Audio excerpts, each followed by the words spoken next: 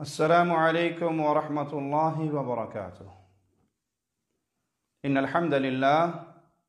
نحمده ونصلي على رسوله الكريم.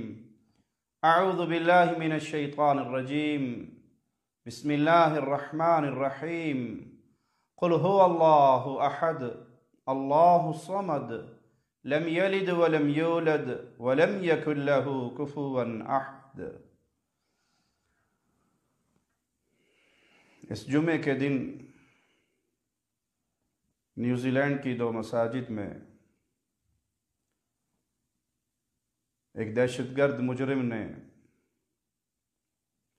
ظلم کے پہاڑ توڑے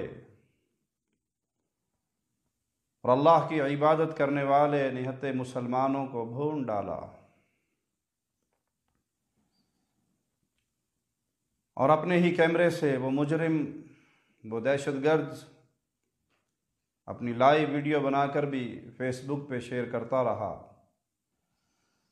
اس ظلم کی وجہ سے امت اسلامیہ کا سینہ شدید چھلنی ہے، ہم غموں میں ڈوبے ہوئے ہیں، اور جس کو مسلمان کے ذبح ہونے پر، مسلمان کے خون بہنے پر غم نہ ہو، وہ اپنے ایمان کو دیکھے کہ مسلمان تو ایک جسم کی مانند ہیں، جسم کے کسی حصے کو تکلیف ہو تو پورا جسم تڑپتا ہے۔ دنیا کے کسی کونے میں مسلمان تکلیف میں ہو تو دنیا کے ہر کونے کا رہنے والا مسلمان اس تکلیف کو اپنے دل میں محسوس کرتا ہے۔ اس پر سب سے پہلے تو ہم یہ کہیں گے انا للہ و انا الیہ راجعون، اور اپنے خالق و مالک سے دعا کریں گے، اے اللہ اپنے اہل ایمان بندوں کو اپنے ہاں شہداء کے مرتبے میں قبول فرما، جو حالت ایمان میں میرے مالک تیرے پاس آئے، کوئی رکوع کی حالت میں، کوئی سجدے کی حالت میں، کوئی قیام کی حالت میں، کوئی ہاتھ اٹھا کر دعا مانگتا ہوا، کوئی تیرے کلام کے نسخے کو کھول کے پڑھ رہا اور اس کا لہو بھی کلام الہی کی آیات پر گرا،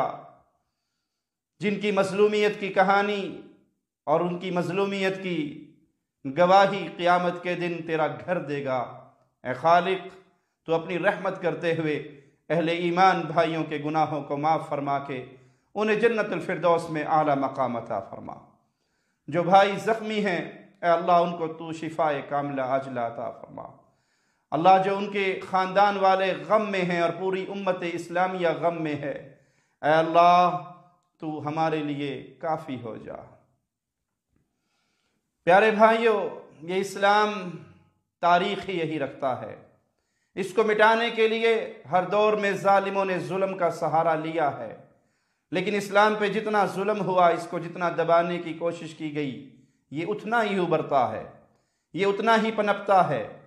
تو اس معاملے کو اپنے سامنے رکھتے ہوئے صبر کیجئے اور صبر کے دامن کو نہ چھوڑیے، اور امید کیجئے کہ یہ لہو رائگاں نہیں جائے گا، یہ لہو ہزاروں لوگوں کی ہدایت کا ذریعہ بنے گا۔ اور میں اپنے ان بھائیوں کو جو خاص طور پہ ان ممالک میں رہتے ہیں، ان کو پیغام دینا چاہتا ہوں کہ اس موقع پہ صبر کا دامن نہ چھوڑیے، اپنے مسلمان بھائیوں کے لیے وہ سب کچھ کر گزریے جو قانون آپ کو اجازت دیتا ہے، اور جو آئین، جو دستور جس ملک میں رہتے ہو، اس ملک کے قانون کو اپناتے ہوئے عدالت کے ذریعے، پولیس کے ذریعے، اس حکومت کے ذریعے اپنے مسلمان بھائیوں کے دفاع کے لیے سب کچھ کریں۔ لیکن کوئی مسلمان جذبات میں بہہ کر قانون کو ہاتھ میں نہ لے، خود آگے بڑھ کر کوئی ایسی حرکت نہ کرے جو مسلمانوں کی بدنامی کا ذریعہ بنے، جو اسلام کی بدنامی کا ذریعہ بنے۔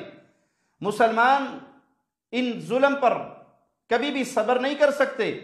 پیارے نبی جناب محمد کریم صلی اللہ علیہ وسلم کے صحابہ کو جب ظالموں نے شہید کیا تھا، آپ 40 دن تک ان ظالموں کے لیے بد دعائیں کرتے رہے، قنوت نازلہ پڑھتے رہے، شدید غم میں رہے، اور مسلمان غم میں ہیں۔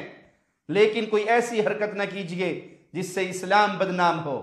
جس سے اسلام پہ حرف آئے، بلکہ صبر کے دامن کو تھامیے اور اس موقع کو غنیمت جانیے اور اسلام کی تبلیغ کیجئے، کلام الہی کے ترجمے ان تک پہنچائیے، پیارے نبی کی سیرت ان تک پہنچائیے، اسلام کا پیغام ان تک پہنچائیے۔ اس معاملے کو واضح کرتے ہوئے کہ اسلام سلامتی کا دین ہے، دہشت گردی کا دین نہیں ہے۔ یہ عمل اگر کوئی مسلمان جہالت کی بنیاد پہ کرے، ہم اس کا بھی رد کرتے ہیں اور ہم اس سے بھی برات کا اعلان کرتے ہیں، لیکن دنیا کا دو رخی چہرہ ضرور دکھائیے کہ اگر مسلمان سے کہیں کوئی ایسی غلطی ہوتی ہے، بلکہ مسلمان جو اسلام کو سمجھتا ہے وہ ایسی غلطی کرتا ہی نہیں، یہ تو وہ کرتے ہیں جن کا اسلام سے پیارے نبی نے رشتہ توڑ دیا ہے۔ خوارج کا گروہ، جس کے بارے میں آپ نے فرمایا خوارج اسلام سے ایسے نکلے ہوئے ہیں جیسے تیر شکار سے نکل جاتا ہے۔ تو پوری دنیا اٹھ کر اسلام کو دہشت گرد کہتی ہے، مسلمان کو دہشت گرد کہتی ہے۔ ہم اس دنیا سے سوال کرتے ہیں کیا اب کسی کی زبان پر یہ آئے گا کہ یہ صلیبی دہشت گرد تھا، یہ عیسائی دہشت گرد تھا، اور اس نے اپنے اسلحے کے اوپر صلیبی جنگوں کی تاریخیں اور ان کے کمانڈروں کے نام تک لکھے ہوئے تھے؟ اگر آپ اس کو صلیبی دہشت گرد نہیں مانتے، اگر آپ اس کو عیسائی دہشت گرد نہیں مانتے، تو کسی خارجی کے، کسی داعشی کے، کسی تکفیری کے ایسی شرارت کو اسلام کے ساتھ نسبت نہ دیں، بلکہ اسلام سلامتی کا دین ہے، پیار کا دین ہے۔ یہ دلائل کی روشنی میں پھیلتا ہے، یہ دلائل کی روشنی سے لوگوں کے سینوں کو اور ان کے دلوں کو جیتتا ہے۔ تو پیارے مسلمان بھائیوں، وہاں رہتے ہوئے قانون کے مطابق جنگ لڑیں، اپنے مسلمانوں کے دفاع کے لیے اپنی آواز بلند کریں، لیکن کوئی ایسا قدم نہ اٹھائیں۔ آپ اسلام کا پیغام لے کر وہاں پر گئے ہیں، آپ اسلام کے نمائندہ بن کر وہاں پر گئے ہیں، تو کوئی ایسا قدم نہ اٹھائیے گا جس سے اسلام بدنام ہو یا جس سے مسلمانوں پر مزید تکلیفیں اور پریشانیاں آئے۔ اے اللہ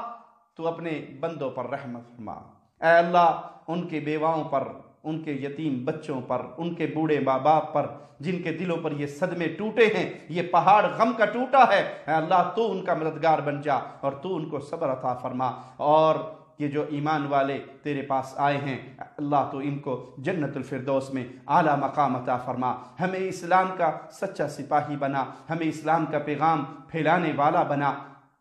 بہت کثرت سے اس وقت غرب کے لوگ قرآن حکیم کی طرف آ رہے ہیں اور اسلام کو پڑھنا چاہتے ہیں، دیکھنا چاہتے ہیں کہ یہ کون لوگ ہیں، کن پر یہ ظلم ہوا ہے۔ تو اس موقع کو غنیمت جانیے اور اسلام کو پھیلانے کے لیے اپنے قدم بڑھائیے اور اس کو اپنے لیے مصیبت نہ سمجھیے، اس میں بھی اللہ کی طرف سے خیر ہے۔ موت تو آنی ہے، بستر پہ بھی آئے گی، ہاسپٹل میں بھی آئے گی، روڈ ایکسیڈنٹ میں بھی آ سکتی ہے، لیکن مبارک ہے وہ موت جو رکوع کی حالت میں آ گئی، جو سجدے کی حالت میں آ گئی، جو اٹھے ہوئے ہاتھ دعا کے لیے اس حالت میں آ گئی، جو قرآن حکیم کی تلاوت کرتے ہوئے آ گئی۔ آنی تو تھی، لیکن یہ اللہ کے گھر کے اندر آئی ہوئی موت ناکارہ اور بیکار نہیں ہوگی، یہ بڑی عظمت والی ہے۔ اللہ ہمیں اسلام پہ قائم رکھے، اسلام کی دعوت دینے والا بنائے اور اپنے عمل سے، اپنے کردار سے، اپنی زبان سے، اپنی صلاحیتوں سے لا الہ الا اللہ کے پیغام کو پھیلانے والا بنائے۔ اقول قولی ھذا واستغفر اللہ لی ولکم ولسائر المسلمین فاستغفروہ انہ هو الغفور الرحیم۔